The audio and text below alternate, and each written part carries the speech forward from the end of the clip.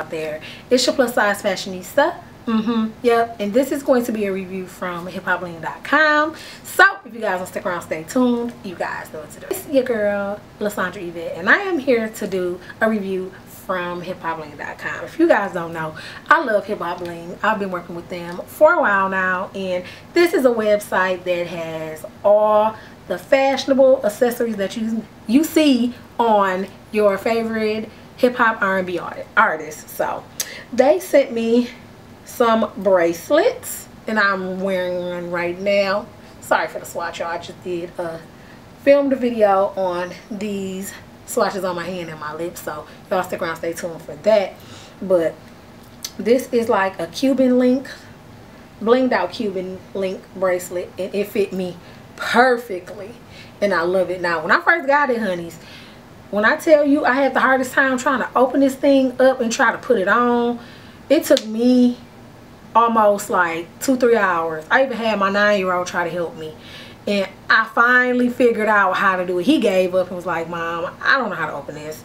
And I finally just was messing around with it, and then it finally opened up. So yeah, and it's really simple, and you just slide it right on and it clasps on. I got tons of compliments on this. Everybody asked me where I got it from, and I told them Hip Hop Bling. This is another bracelet that I received, and this is, you know, a nice little blinged out bracelet.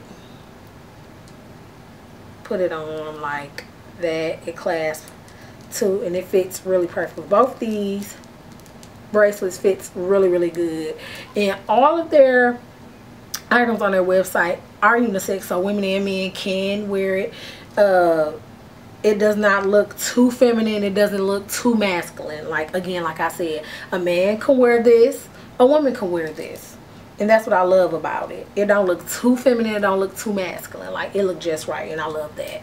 So yes, I will have these exact links in the fashion box below. They're not cheaply made.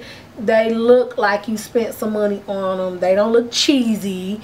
It don't look like if you went somewhere and you seen it like at a hair store or something, you see that jewelry there and you like, yeah, that stuff look hella cheesy, hella fake.